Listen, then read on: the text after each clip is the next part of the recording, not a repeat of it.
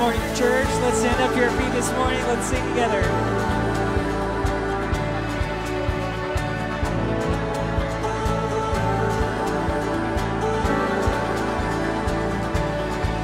Don't we see every wonder was assembled by his hands?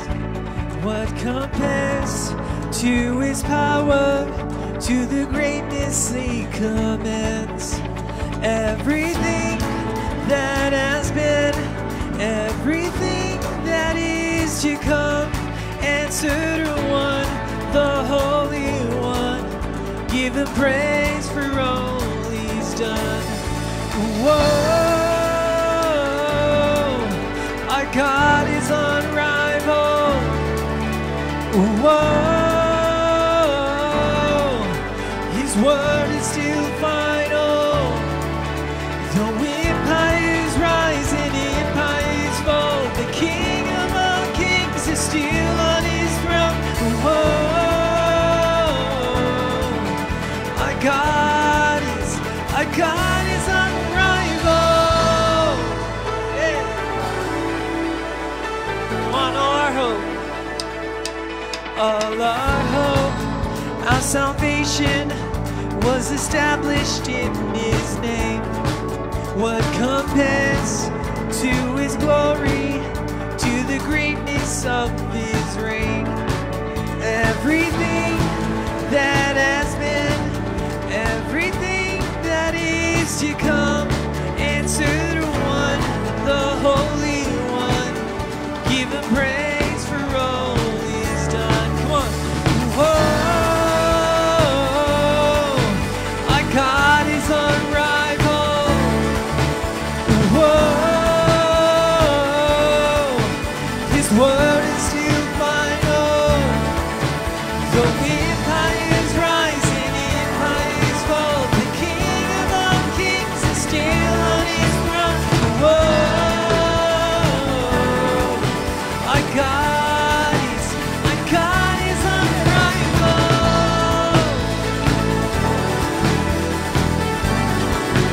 Our God is unrivaled.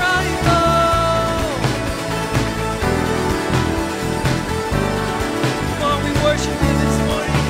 Let everything that has breath praise the Lord, praise the Lord. Let everything that has breath praise the Lord our God. Let everything that has breath praise the Lord, praise the Lord. Let everything that has breath praise the Lord our God. Whoa,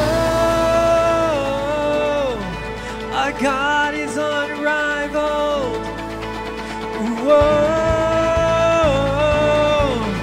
his word is still final. Though empires rise and empires fall, the King of all kings is still on his throne. Whoa, our God is unrivaled. Though empires rise and empires fall, the King of all kings is still on his throne. Whoa,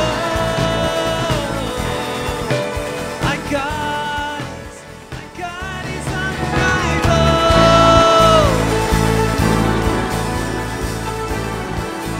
Our God is unrivaled. Yeah. Our God is unrivaled. Come on, give him praise this morning. Yeah.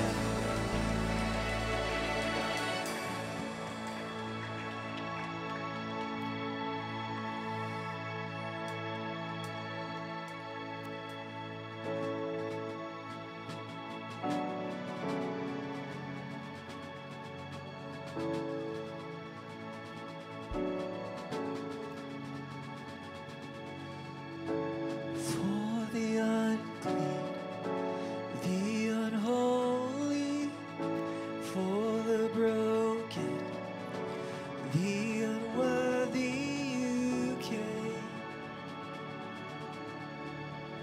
Jesus, you came. for the wounded, for the hurting, for the lost and for the lonely you came. Jesus, you came. Oh, come all ye faithful, bow before our Savior. Come, let us adore the one who came for us. Glory in the highest, praise the name of Jesus. Our King is come.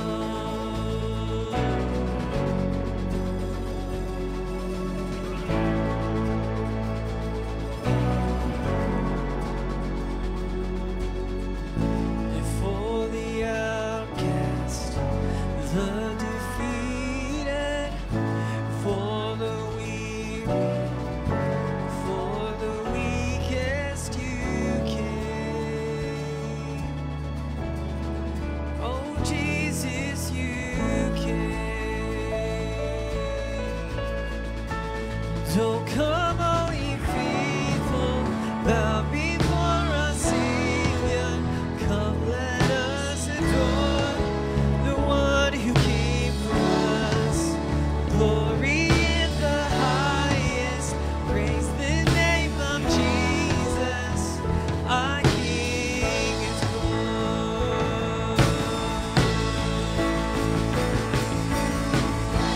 So come let us adore Him, for He alone is worthy. Our King has come, our King has come.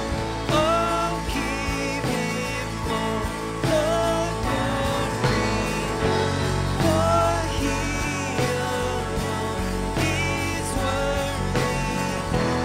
Our King has come, our King has come.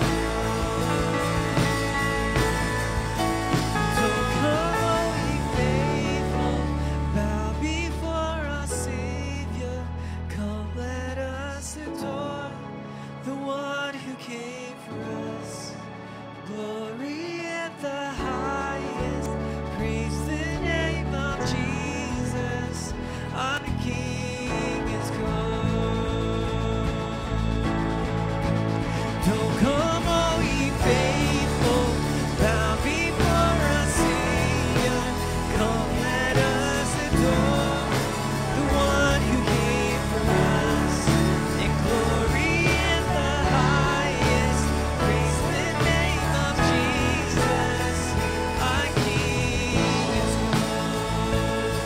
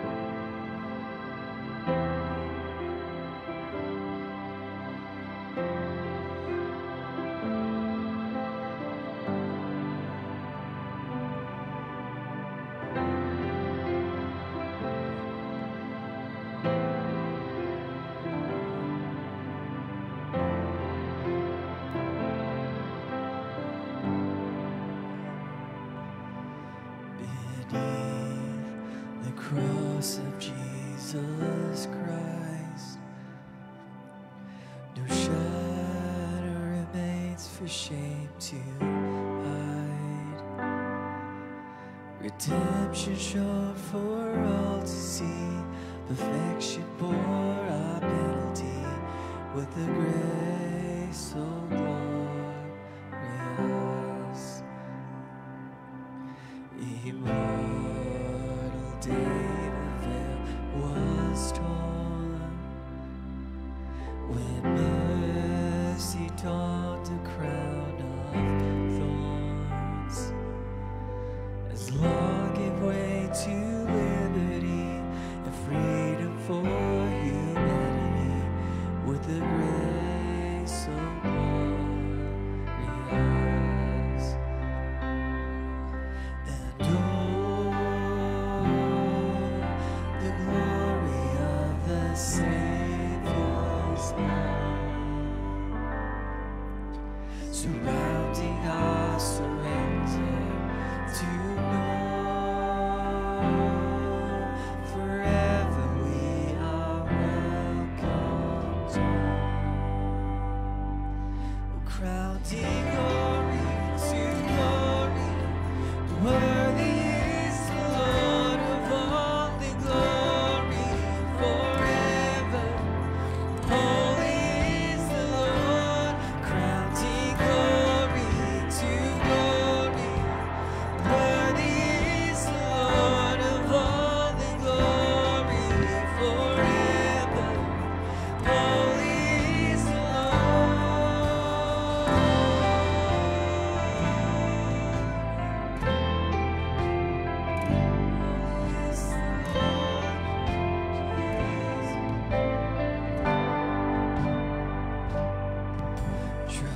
Triumphant praises without end.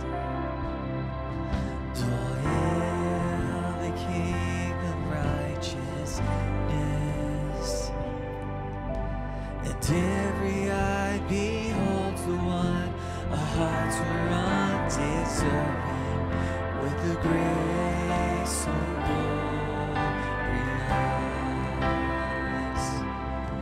And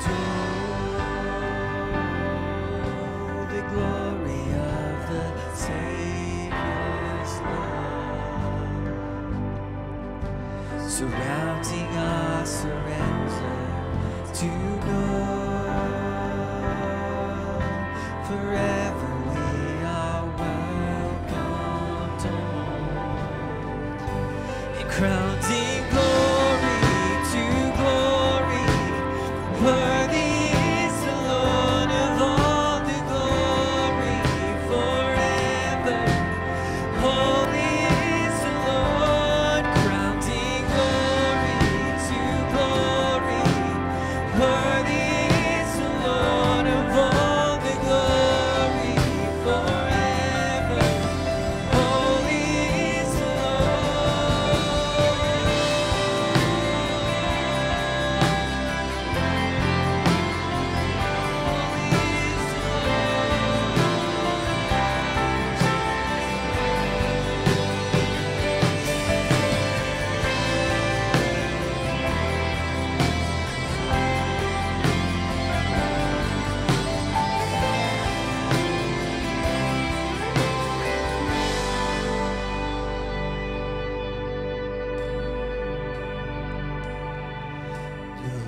wondrous day when I will see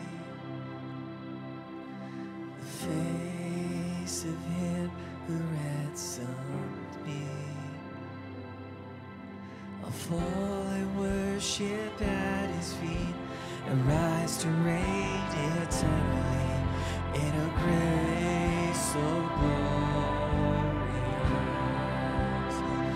So in a grace so glorious,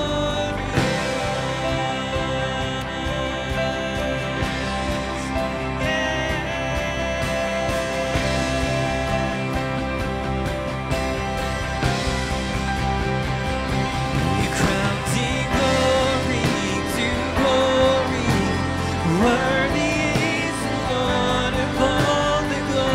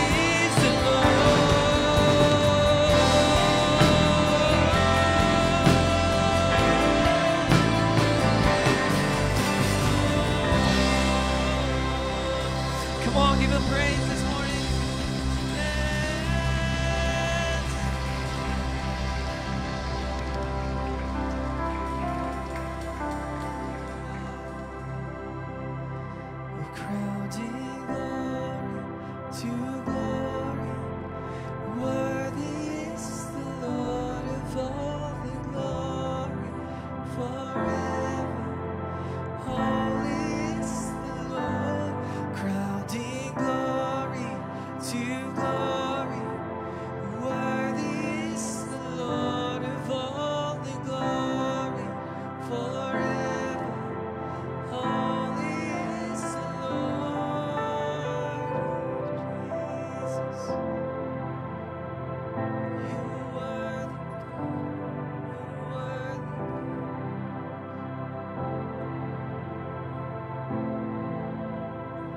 Lord, we lift up the name of Jesus and we praise you and honor you and just worship you this morning. We thank you for your love.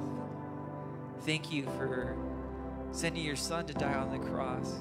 Lord, we remember during this time, during this holiday, the importance of Jesus coming down to live amongst us, to dwell amongst us, and to teach us, and to ultimately die for us. We thank you. We thank you. We pray for this in Jesus' name. Amen. You guys may be seated.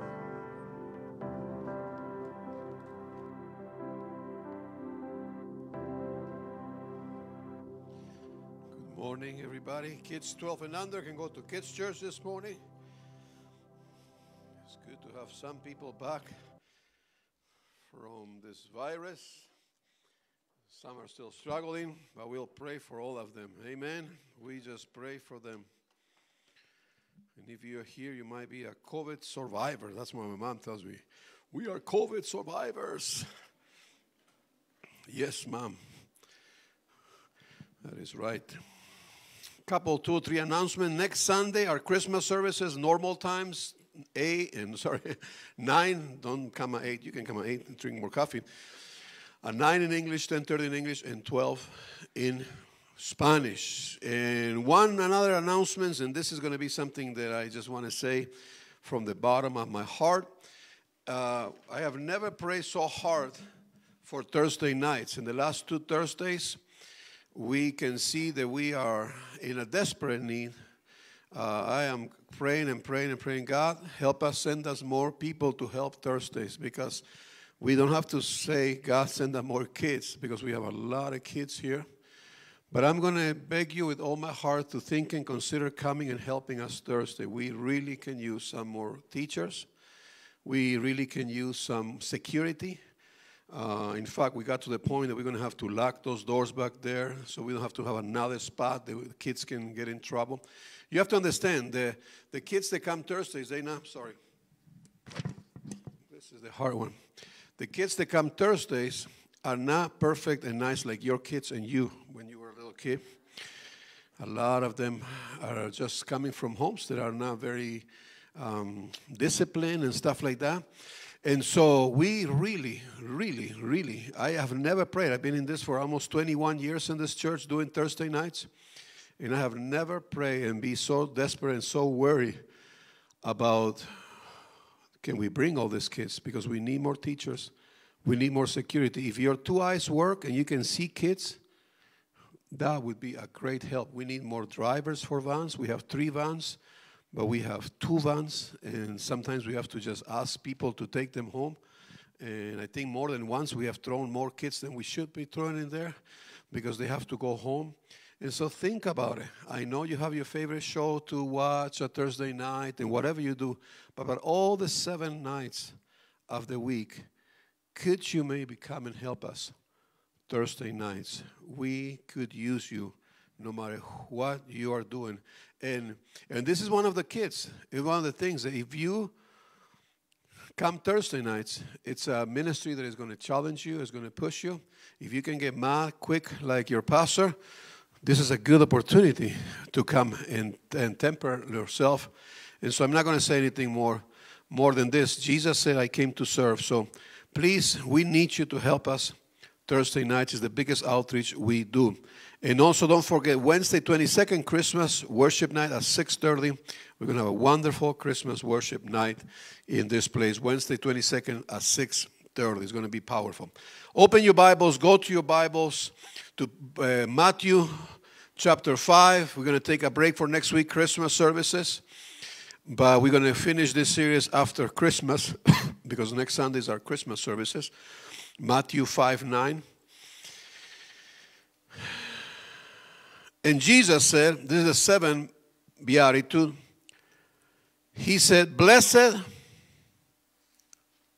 I will put my eyes on you. I'll bless you, bless you, bless you. Blessed are the peacemakers, for they shall be called sons of God.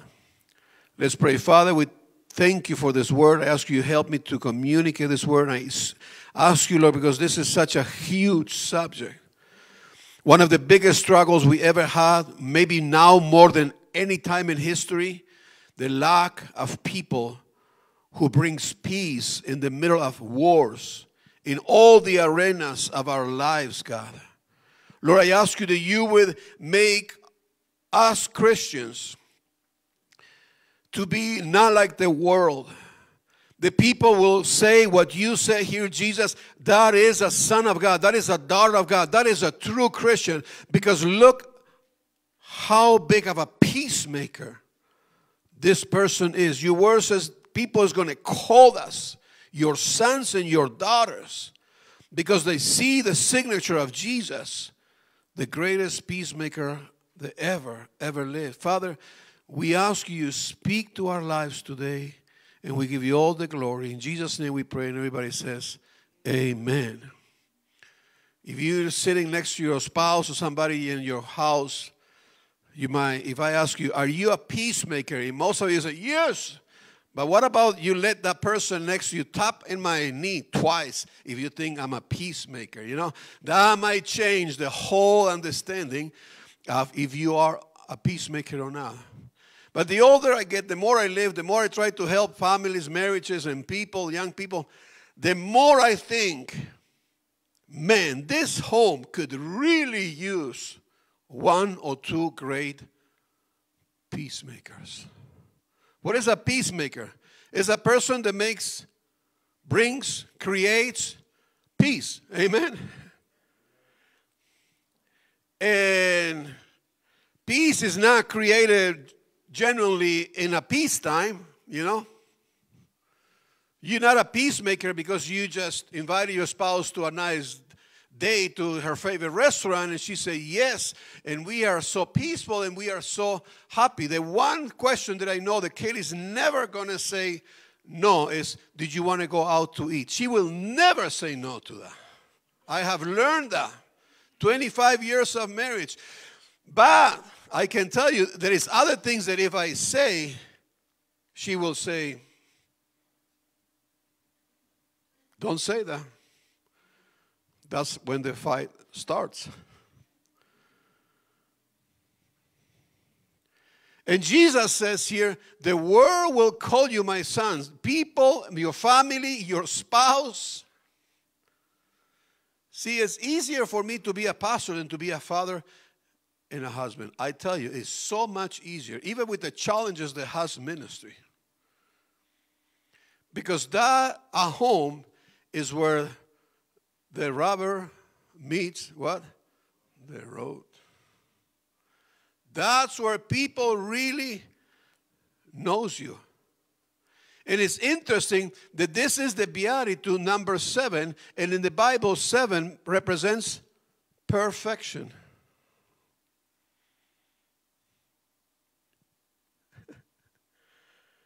And so when I say, are you a peacemaker? I have to ask you, did you bring peace last time that somebody was creating a little war at work, in school, at church, at home, in the kitchen? Did you bring peace in that situation? But it's interesting because the beatitude before of blessed are the peacemaker, Jesus said, blessed are those who are what? Pure in heart. Do you think there is a coincidence there that the Christian who is fighting strongly against everything that is ungodly in their life, because that is a pure of heart person. I didn't say that last Sunday, but I just want to tell you, because Jesus says first, you got to pursue purity of heart. If you let anything that you want to watch, say, think, or do, just do, think, and say, and watch, you're not going to be a person that is pure in heart. Amen. Because you are not fighting against ungodliness in your life. And so I'm challenged myself, because when I have to preach, I have to think, and the Holy Spirit brings those things. And this last week, I'm telling you, there was a few times that the Holy Spirit said, with that show, what did they say in TV? Is that conversation? Is that thought? Is that purity of heart? And I had to get stuck on my tracks. More than once I wanted to say something that would bring glory to me. I'm telling you. I was just wanted to say something. Say, you're trying to speak really well about yourself. And the Holy Spirit is saying, purity of heart? And being cocky? Or being prideful? Or wanting to tell others that you're doing better than them? Or do you do more than them? And so, the more purity of heart that you and I can have in our lives, listen, the more peacemakers we can be. Think about that. The more sin you entertain, the more buttons you will have, the more carnal you will be, and the more people can make you mad, and you will engage in the war. Because being a peacemaker is a very, very spiritual thing. It's a very spiritual thing. And Jesus says almost like, you have achieved perfection here in this one. You become a peacemaker. How much peace was in your mind the last time the things did not went your way? When things don't go your way, what did that create inside of us? A war, an internal war. We get mad, we get angry, we get frustrated, we say stuff. And so, the pure in heart is fighting against ungodliness in their life. They fill their life with the presence of God, with the Word of God.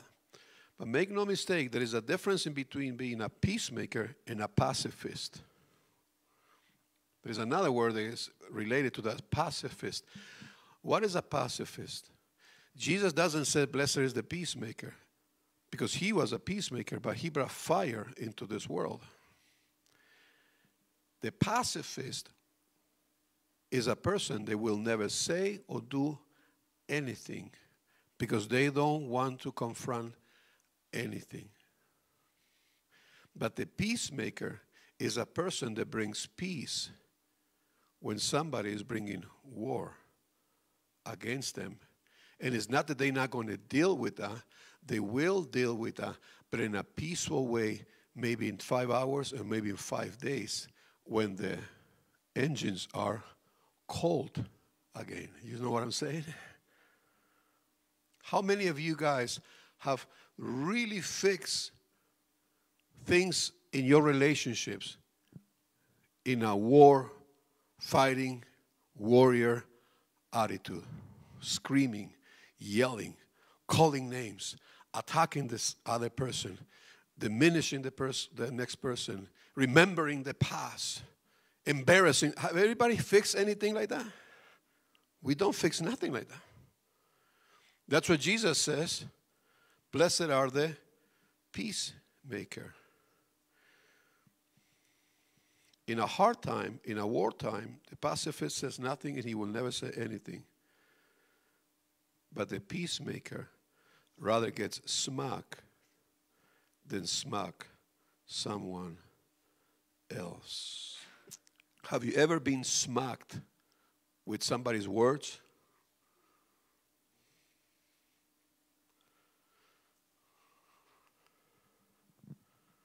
There's a saying that is not in the Bible. Sticks and stones will hurt me, something like that. Will break my bones, but words will never hurt me. How many of you guys, somebody has said something, just said something, and it really hurts you? Really, really, really hurts you.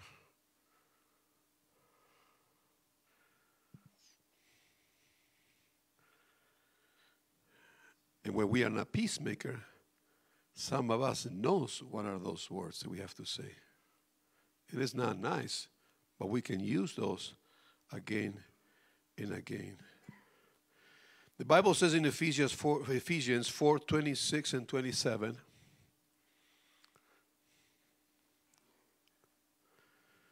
be angry and do not sin. We know the story of Cain and Abel, the two sons of Adam and Eve.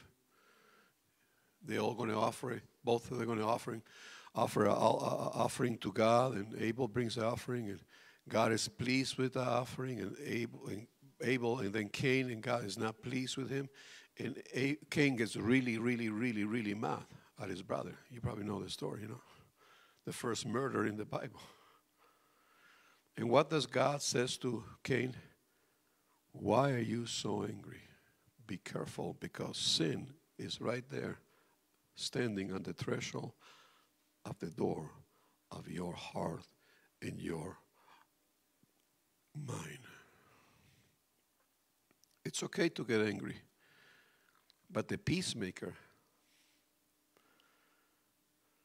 has the power of the Holy Spirit, the wisdom, the understanding to not sin. Anybody here has sinned being angry? Have you ever sinned when you get be angry? How many of you guys have, with me, sinned many, many times when you got angry? Many, many times. Did you know that there is guys and ladies in jail for the rest of their lives, 40, 50 years, just because they got angry in a moment and committed a horrible crime? Because this is no joke, my friends. That's why the Bible says the world will know that you are a son or a daughter of God because you know how to control your anger, your madness. Be angry and do not sin. And then it says, and do not let the sun go down on your wrath.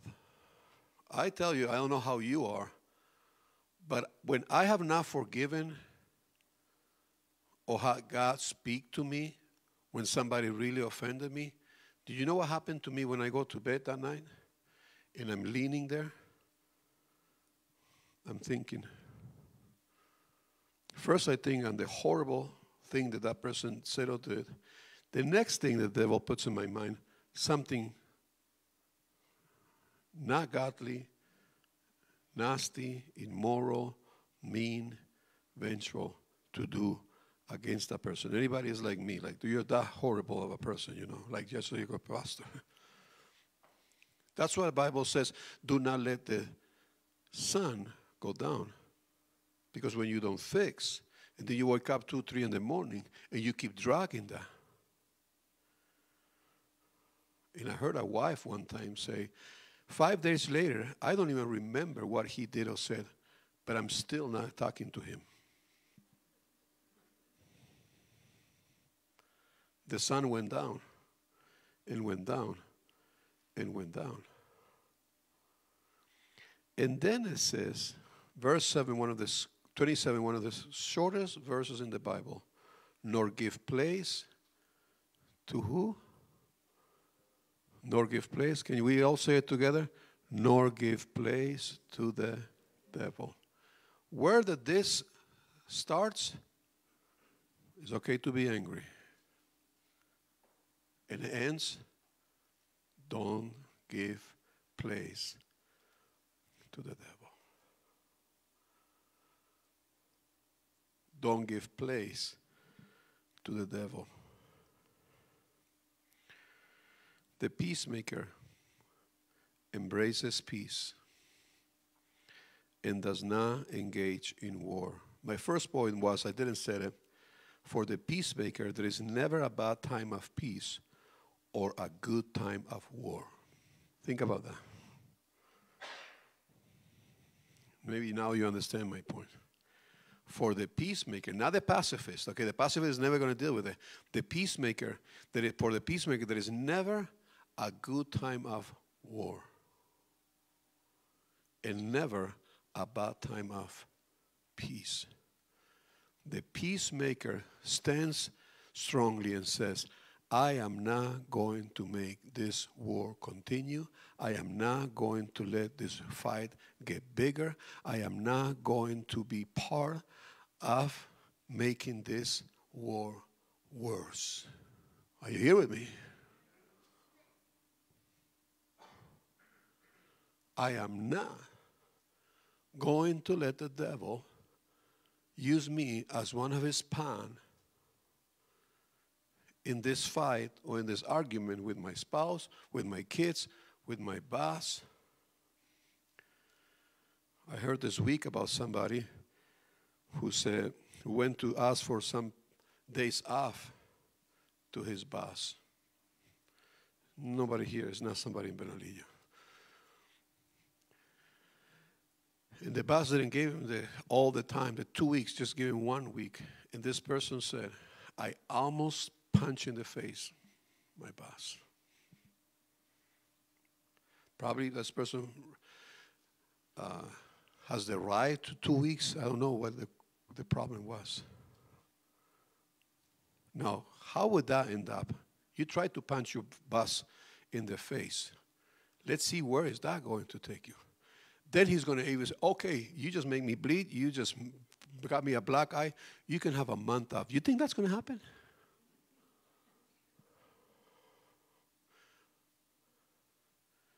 It's maybe the last thing that guy is going to do in that room or in that building or in that, or in that job. So that takes me to my second point. Can you give up your rights? Yes, can you give up your rights and still be a winner in the eyes of God? Because you cannot be a peacemaker if you don't decide to give up your rights. Are you following me here? Wait a little bit, Pastor. I'm the first one who goes to all the fighting for the right marches, but I'm not talking so much about what the world is doing. I'm not saying that there's a lot of injustice, and I'm not getting into the political arena. I'm talking about you as a Christian, you as a mom, you as a husband, you as a father. How many of you guys are happy you're going to heaven? Can I see your hands now? Did you know why you and me can go to heaven? Because our Lord Savior gave up to all his rights.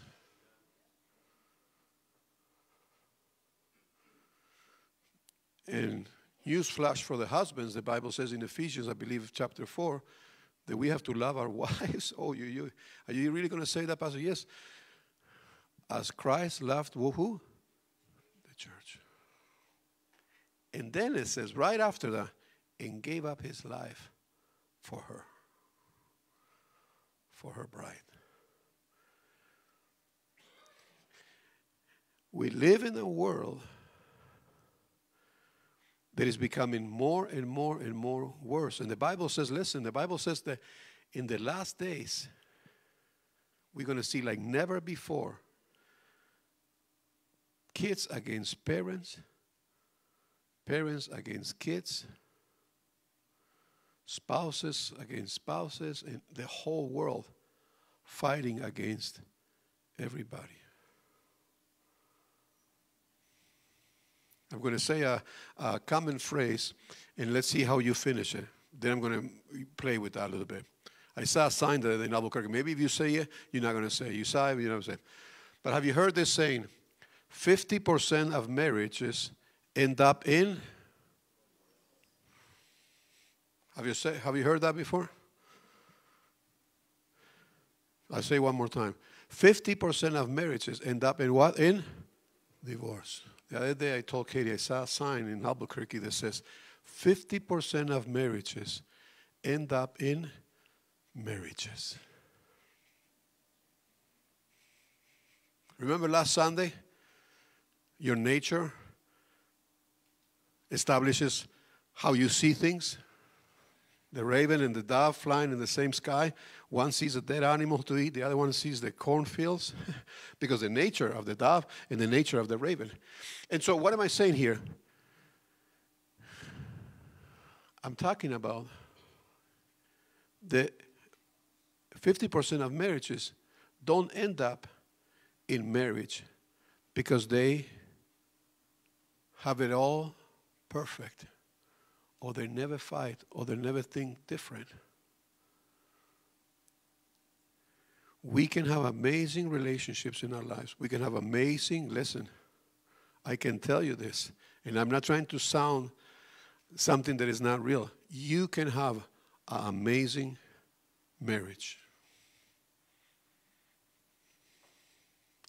You can have the most amazing marriage that you ever imagined. You can have amazing kids, not perfect kids, but you can have kids who love you, and you love them back. And you can have marriages that you love, and they love you back.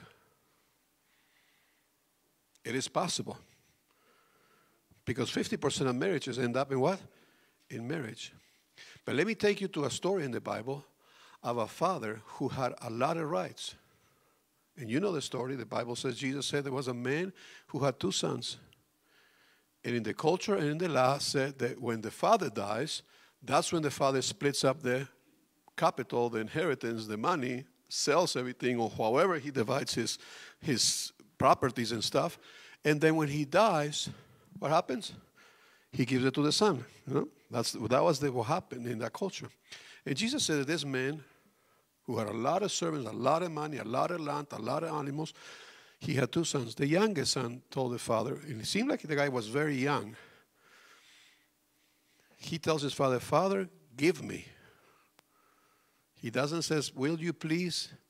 Can you make an exception? He says, Father, he demands for the father to give up on his rights.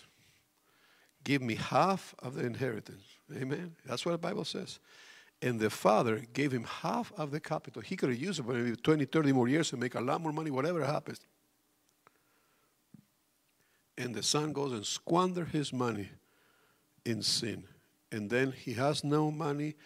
A famine comes to the land where the son is.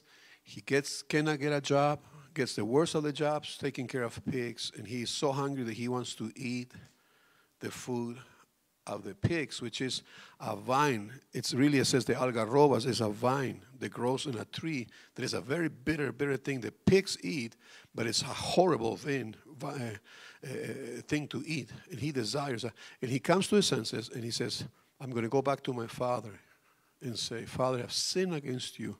Just please make me one of your servants so I can have all the bread that I can eat.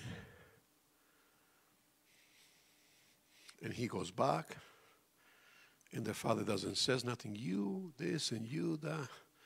The Bible says that the father embraces him, puts him a ring, puts sandals, clothing, throws a party for him.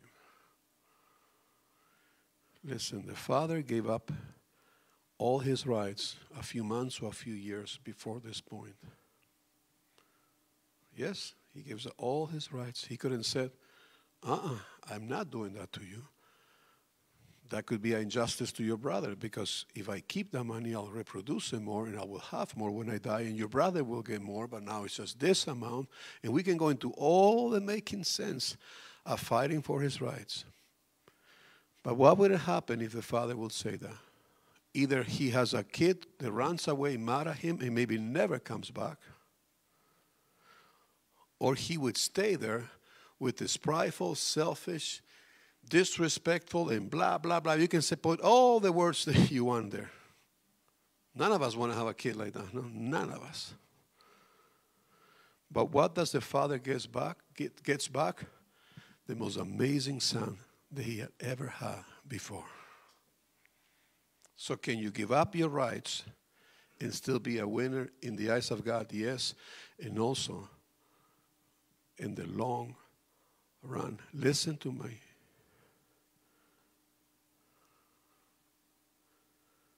If that wouldn't be godly, Jesus would never lose all his rights to die for you. Pastor, you really saying, yes, I'm talking about this. The ungodliness messes up everything.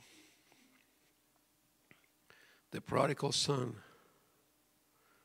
in the father represents God. The father loses all his rights and he gets back a wonderful son. The son now for the rest of his life is humble, is repentant, just wants to eat, wants to work there as a servant, doesn't care where he sleeps, doesn't care what he gets. He just wants to have a bed and bread to be happy for the rest of his life. Oh, I'm going to go a little deeper. I know I didn't say this in the first service, but I'll say in the second service. There are many, many marriages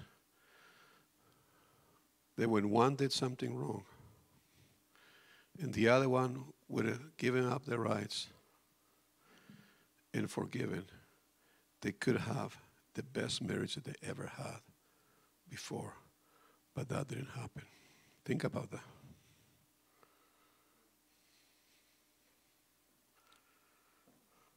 I didn't tell you you can have a wonderful marriage just to sound like we have a good marriage. I told you this because I'm going to be honest, there is a lot of forgiveness that happened in my relationship with Katie. A lot. Probably way more than you have ever thought about.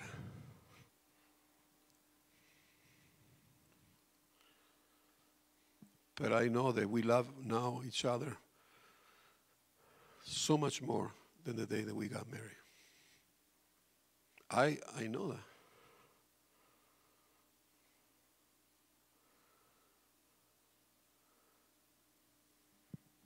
The Bible says in Mark chapter 4, and when we read this story, I want you to think not in a physical way, but in a spiritual, in an emotional, in a relational way.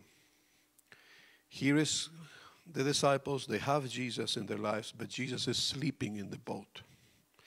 And if Jesus is not sleeping in the boat in your life today, he's speaking to you. Because the gospel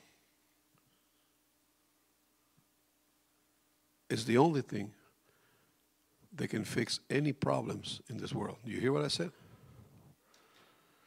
The gospel is the only thing that can fix all the problems in this world. And it should start with us, the Christians. And here is Jesus in Mark 4:37. And a great windstorm arose. Any been in those? In the kitchen, in the car, at work, in school? A great windstorm arose, and the waves beat it. There is violence now. Physical, emotional, verbally, mentally. Waves beating into the boat. So that it was already feeling, this boat is going to sink. That's what the Bible is saying. This marriage is going to sink. This relationship with your kid is going to sink. This church is going to sink. This job is going to sink. This friendship is going to sink. The water is filling the boat. But he, Jesus, is on the stern, asleep on a pillow. And they awoke him. There is no more peace. There is not one peacemaker that I can see here until Jesus wakes up. And they awoke him and said to him, Teacher, do you not care that we are perishing? It is not like, how can you say this in a nice way? Can you tell your wife, honey, in a nice way, you don't care that I'm doing all the cooking and cleaning and picking up by myself? Can you say that in a nice way? Can you ever say that? No, you cannot say that.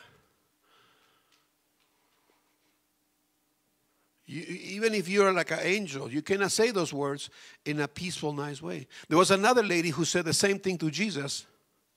You don't care that I'm doing all the work and my sister is doing nothing? You know the story, Martha and Mary?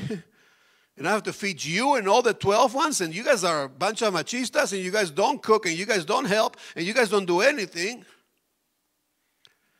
And the lady said, don't you care? They have to do all the work, and she's just there sitting, listening to you, Jesus. And these disciples here, no, there is no a nice peacemaker way that you can tell even your kids, you don't care, Hans, that I'm always the one doing this, and you never help me. And they say, you don't care? There is no more peace in the boat. You don't care that we are perishing? It's like me telling Katie, honey, you don't care that you are killing our relationship? How would that sound, no? You don't care that you are about to kill me? They are mad. There is a storm going on inside of them. He arose and rebuked the wind and said to the sea, you and I need to learn that. Rebuke the wind.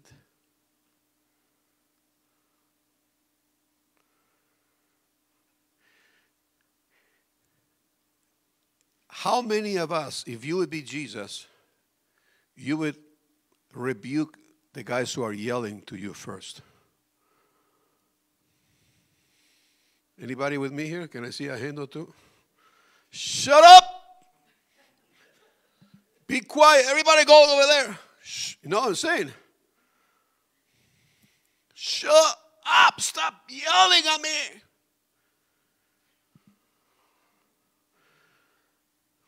I do care. You start defending yourself, huh? You don't care. Because you did this. Remember 52 hours ago and 13 seconds?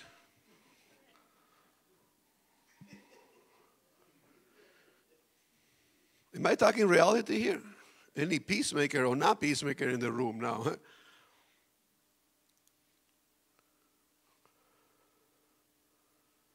The Bible says he gets up and he rebukes the wind. And he rebukes the storm. You know what I see here?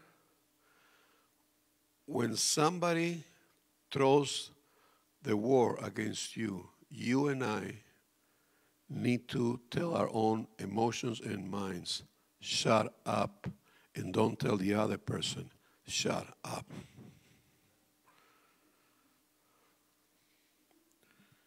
And start defending yourself. And the house is still on fire. And now you are fighting like a cat and a dog. He rebuked the wind and said to the sea, peace, be still. Peace, be still. Anybody can use the self-talk once in a while? Peace, be still. Can anybody use that self-talk? Peace, be still. Peace, be still. And the wind ceased. Wait a little bit.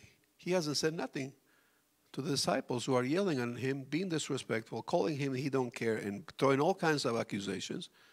He hasn't said one thing yet.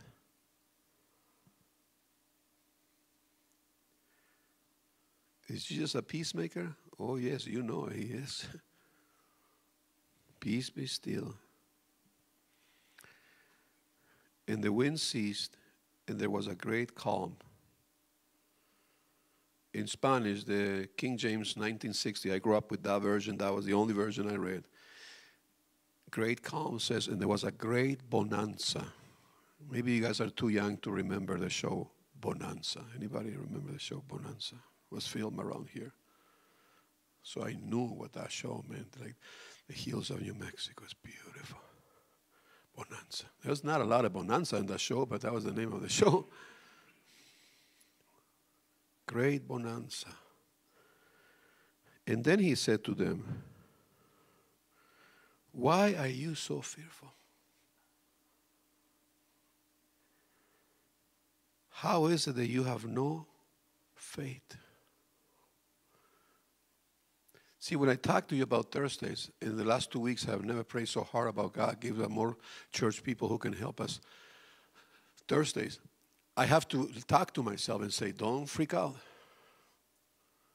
Because somebody told me already, we can fix Thursday, Pastor. Just bring half of the kids that come. And I have a hard time with that. I'm going to be honest. I have a hard time as a pastor. I said, tell me to tell the people Sunday to come half of the time, but not the kids on Thursday. But I have to listen to myself and say, are you trusting in God? That He's going to give you the people you need? And I'm really telling you the truth here. Are you trusting in God? Are you trusting in God? Have you ever had a situation with one of your kids? I have. Where you don't want to talk to them for a while because you're so mad. And all you can do is talk to yourself, pray for yourself, pray for your kid and say, God, I have faith that this is not going to be forever and ever and ever. Have you ever been there? You just wait. So you have, and then it says, be fearful. Lots of our anger is related. Jesus doesn't even say, calm down, you guys. Take a chill pill. Could he say that? Now let me defend myself. I care for you. Don't you see that I did a huge miracle here and there is all bonanza and peace now? He doesn't defend himself. He says, he doesn't even say, take a chill pill, go for a walk. You are too mad right now because medically, and I know that very well, when you get mad, this chemical thing drops in your brain and you get all shaken, you get all mad, and it takes 30 minutes, an hour and a half until the whole. Have you ever experienced that when you get really mad? You know how many people are in jail for the rest of it? I think I said that already, because they don't understand that. And they go and shoot somebody. And Jesus says, why are you so fearful? Because a lot of our anger in not being a peacemaker is because we are afraid. You're never going to talk to me like that again, honey. Do you hear that? You know why we say that stuff? Because we are afraid that if I don't stop this kid in the truck and slap him in the face and kick him in the back, he's going to come back and be this horrible, disrespectful kid again. So I have to, and so it's fear that gets me so angry. I know I can talk about anger for a long time. I read books about it. He says, don't be so afraid. Can this world use more peacemaker? Can every family you know, including yourself, can use one or two more peacemaker?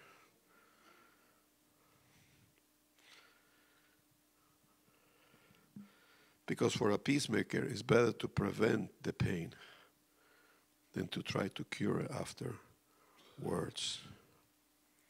God wants to use the wicked in your life to bless you.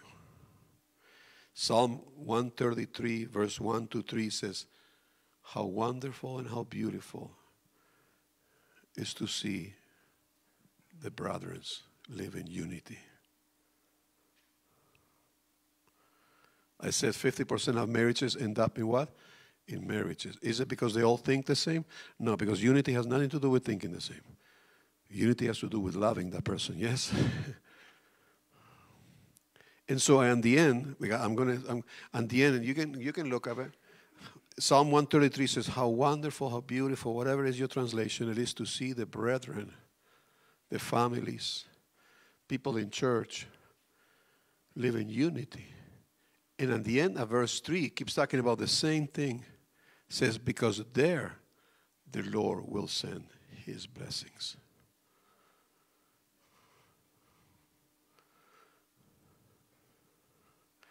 And when I see the scripture, I had to ask myself this week, is there blessings that we are withholding from God's promises in our homes, in our ministries, in our jobs, in our relationships, They're the only reason. It's not that you don't pray enough. It's not that you don't fast enough. It's not that you don't walk enough with God. You don't give enough. You don't serve enough. No. The Bible says in 1:3, I'm going to send my blessings where there is unity.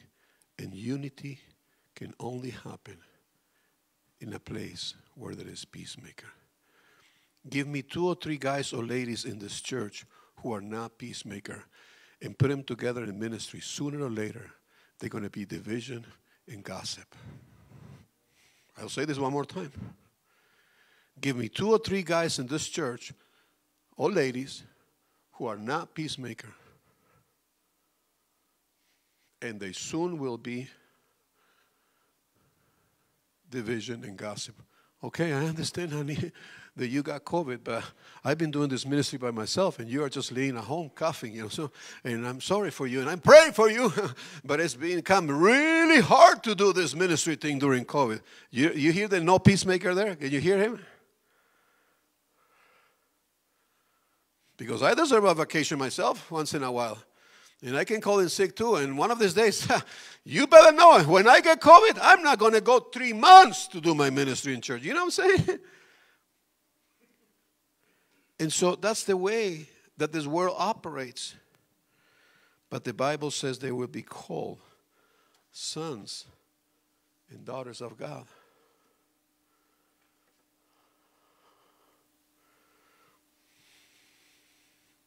In verse 10, just right after 5:9, blessed are the peacemakers. 10, Jesus says, blessed are those who are persecuted for righteousness' sake, for there is the kingdom of heaven. Now, being blessed has a higher price.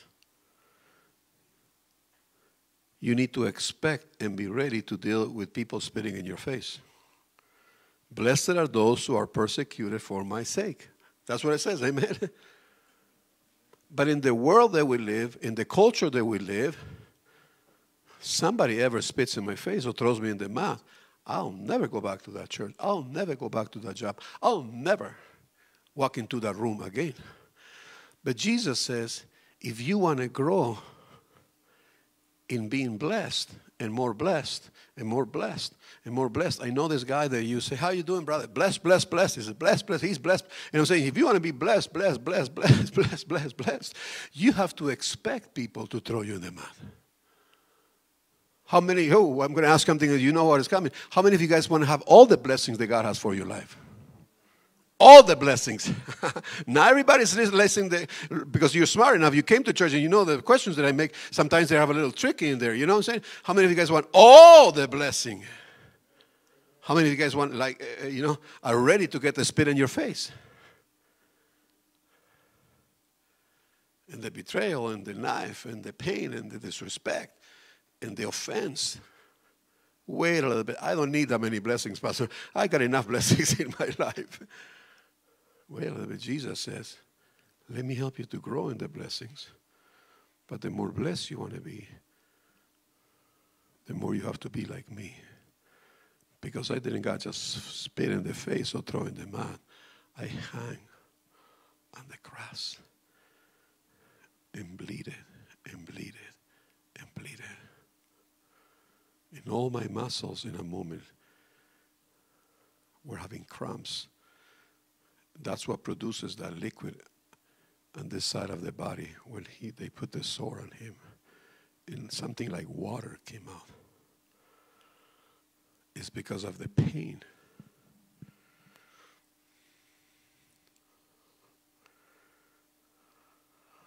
A peacemaker has access to his godly Father. Did you want your spouse, your kids, your co-workers to say, that is a truly man of God.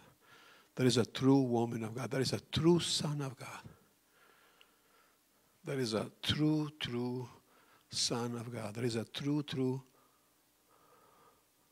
daughter of God.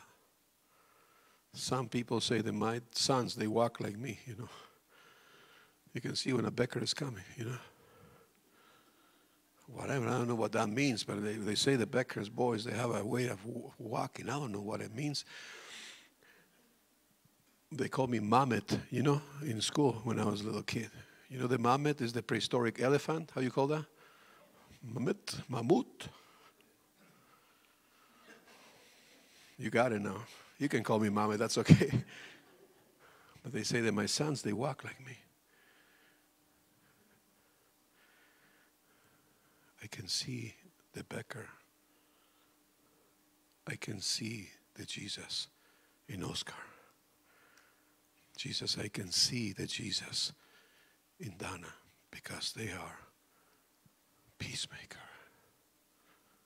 They are peacemakers. They are peacemakers. They are peacemakers. And I finish saying this.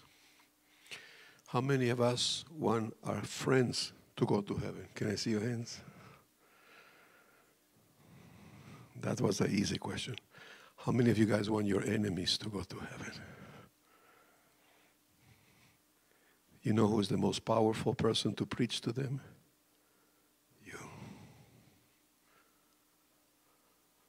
You. People will say, oh my goodness, that guy, that lady must have something that I don't know how they got it. And they know it's Jesus. Because I keep spitting in their face. So God has called you and me to become the greatest tools to take our enemies to heaven. Because they will come to know Jesus the way you truly, honestly react when they spit in your face. The greatest preaching you can ever do about the Lord is to your enemies. It's easy. The Bible says to love those who love us. It's easy. Oh yeah. You spend $50 in a Christmas gift for me. I better at least buy a $25 gift card, because it's easy to give $25. The one who gives you $50, it's easy. Would you close your eyes right there where you are this morning? Some of us need to ask ourselves today, Holy Spirit, what are you saying to me? Is there a relationship in your life that you need to bring peace? The gospel is the answer to all the problems of your sons. The gospel is the answer of all the problems to your wife, to your ex-wife, to your son, to your daughters, to your boss. The gospel is the answer to all the problems in this world. And the Lord has chosen you to preach to those who are evil, mean, disrespectful, ugly, unfair, stealing your rights. Because I can tell you, even if it is $1 million, the soul of your enemy is more valuable, the Bible says, than all the riches of this world.